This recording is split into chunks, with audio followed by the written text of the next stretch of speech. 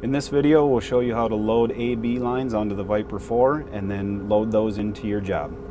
So the first step is to put your thumb drive with the saved A/B lines into the Viper 4.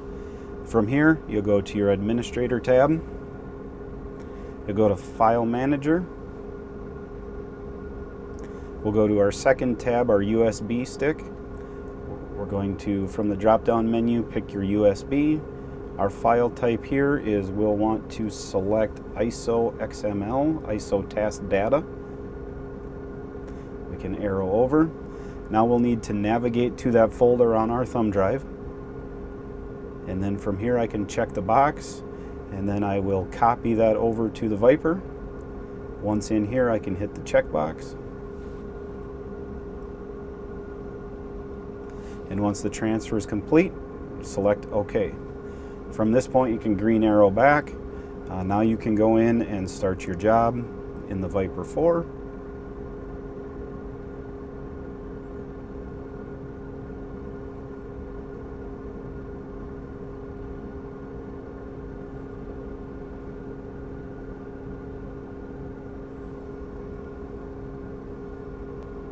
And from this screen, you can now load your guidance line. So you press and hold on the guidance line. You'll select load.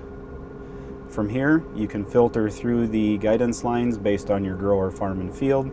So for this one, we'll pick sprayer heading, check the box, and our guidance line will now populate on the screen.